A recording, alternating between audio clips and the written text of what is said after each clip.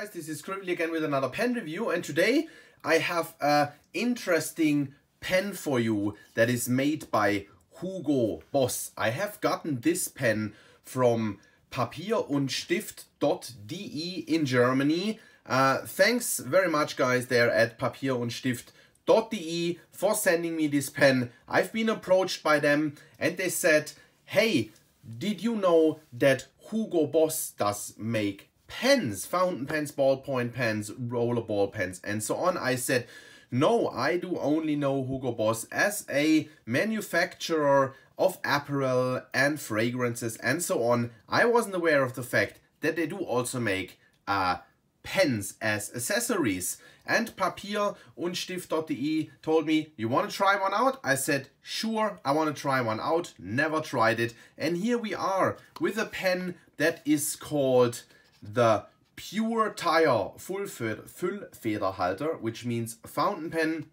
costing 139 euro. I'm discussing the price at the end of the review. It doesn't say any nib width here. It's a medium nib, a medium steel nib that I got on this pen. I did a little bit of research online. This model here, I don't know about the other Hugo Boss fountain pens, they make a bunch more, comes only in a medium nib. So that's what it is. Let's look at the packaging. As said, it's the Hugo Boss Pure Tire for 139 euro. It's a black cardboard box saying in glossy black Hugo Boss. You can slide out another cardboard box that also says Hugo Boss, also in glossy letters. It has a magnet closure flap. You open the pen box like this. The pen was in a plastic sleeve. Then inside there is another matte black little paper thing saying certificate of authenticity, blah blah blah. The printing quality in here is not Hugo Boss-ish.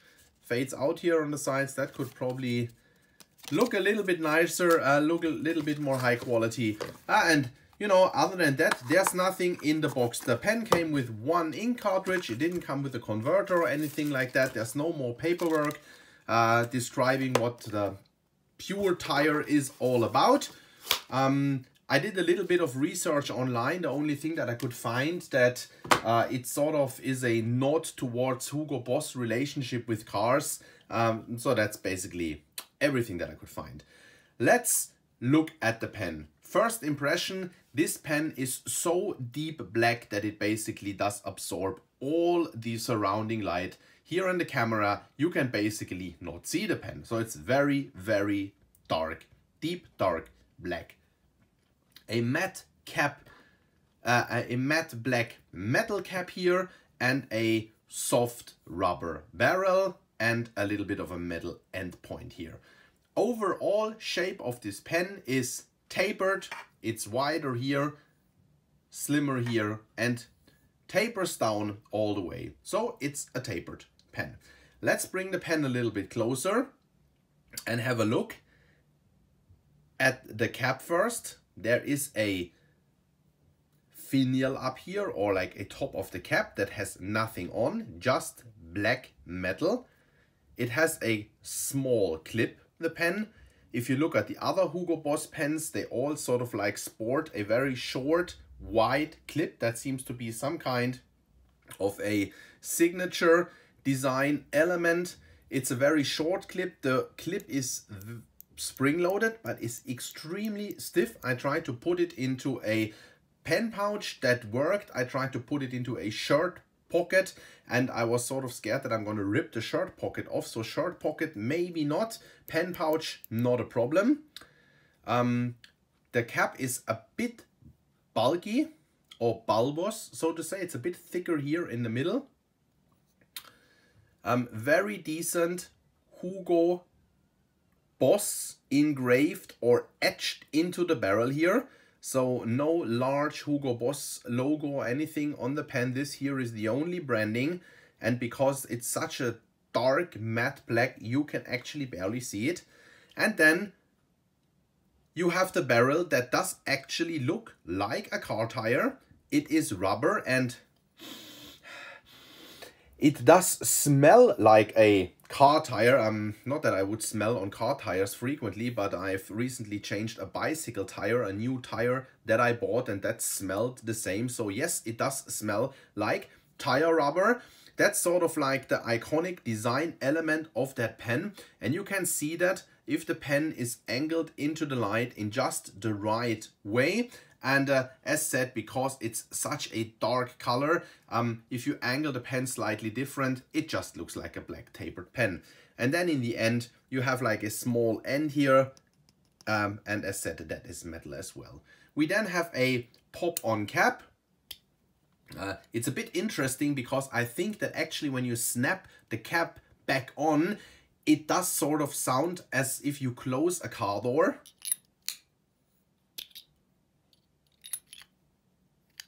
It's probably not the Mercedes S-Class, but you know, I mean, it's metal on metal, so maybe it's also just me fantasizing because it has this like nod towards cars.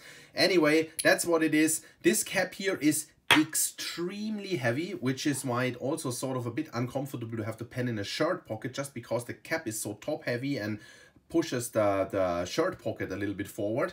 The pen itself isn't that heavy at all, just an average weighted pen. You then have a number 5 steel nib, as said, in medium. It doesn't have any size designation on it. It just says Hugo Boss and has a little bit some line work that, yeah, sort of like fits Hugo Boss. I think if you look at their website and their overall design language, that fits it very well. It has kind of a weird section, very tapered, with sort of like a ring here. That's not a rubber O-ring that would help with grip or something like that. It's just like this, all the same material. When I looked at that section in the beginning, I didn't really understand it. I was like, how am I supposed to write with that pen? Am I supposed to hold it here or up here, or maybe even up here on the barrel where some people do tend to hold their pens?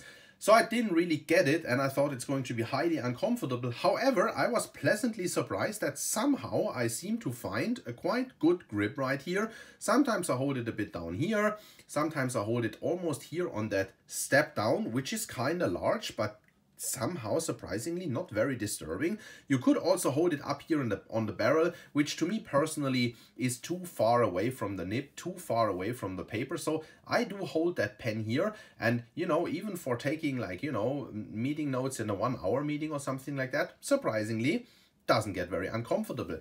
As you can see in my hand, it's not the smallest of pens. I'm going to do a size comparison in a second. It's pretty well balanced, lays very nice in the hand. No complaints here. The cap could post. It wouldn't post very, very securely onto that rubber barrel here, but it would also not exactly fly off.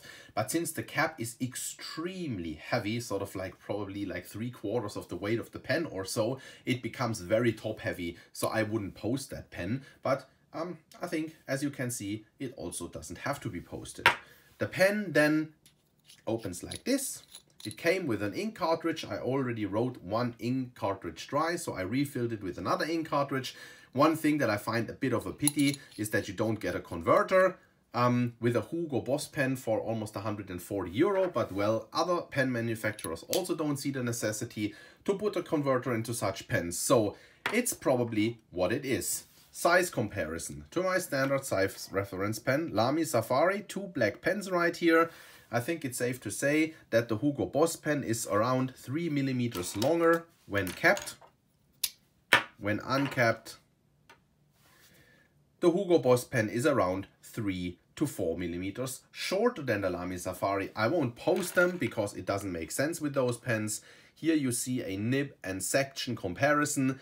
I mean, it's hard to actually tell you the width of that section because it does taper so much, but it's sort of the grip width of a Lamy Safari. So I think overall it's safe to say that if you get along with a Lamy Safari, you should be getting along with that pen as well. Let's do a writing sample in the end.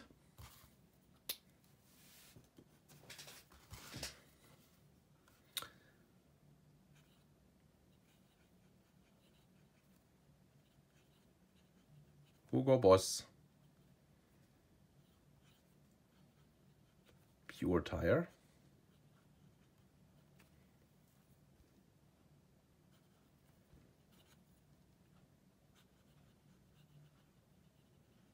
medium nib. Yeah, I mean, it's a steel nib, as you saw right here. The nib was skipping up here, the nib was skipping a little bit down here. It's something that doesn't happen all that often, but like, to be honest, when I wrote with the pen, yeah, you see here, it also doesn't start up directly. It does happen here and there that it does skip, which I find a little bit annoying, especially with the pen at that price point. It's not a 50 euro. Now here skipped again up here. You saw that. It's not a, and here it also didn't write. I mean, some skips here.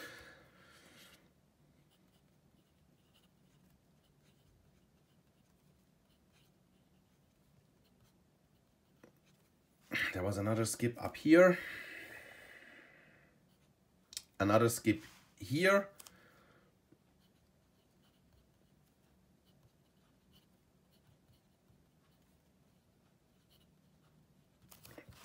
Some skipping right here. So yeah, I mean, it's not the greatest writing experience on the planet, and it was the same with the other ink that I had in there before.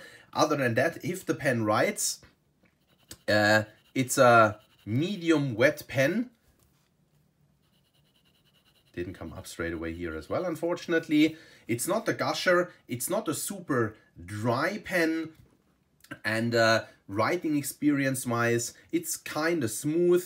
It's a little bit, gives you a little bit of feedback. It's not very feedbacky. I think it's like, you saw there was like some skipping here, there was some skipping here again. So well, yeah, I don't know, maybe it's this example here, but overall this pen does not write very well, unfortunately. Last but not least, I think it's a pretty cool pen design. I think it does have very much of a niche to it. I think you gotta be like a car fan or automobile aficionado in order to like really want to buy this pen. It does not speak to me personally. I'm not such a big car fan, but I can see how people who are into cars and into racing sports or motorcycles or something like that would really like that pen. Let's discuss price in the end. As said, the pen retails for 139 euro. Well, is that cheap? Is that expensive? Guys, I did a little bit of a research, some price comparison. A Kaweco Elegance is also a cartridge converter filled pen. Does cost 79 euro. Also steel nib, all these pens here. A Faber-Castell Ambition cost 75 euro. Faber-Castell Emotion Wood, so then you have wood material, it's more expensive material, is 98 euro. And a Pelikan M200, which would be a piston filler, would be around 115 to 120 euros. So you can get pens that probably write even better. As said, I don't know if the others write. That here didn't write very well, unfortunately. For 50 euro less roundabout, or 40 euro less. But in all fairness, we also have to say that the Diplomat Skyline or the Aurora Duocard or a Caran d'Ache Écridor does cost the same or even a little bit more. So, well, I think the price is not outrageous. It's also not exactly inexpensive, but it's probably as much as you can ask for this pen. Maxing it out a little bit, so to speak. Guys, that was that with this review of the Hugo Boss Pure Tire. Thank you very much again to papierundstift.de for introducing me to Hugo Boss pens. Appreciate that very much. Enabled me to shoot this review for all you guys out there. Hope it was useful, and I see you at the next review. Ciao, ciao.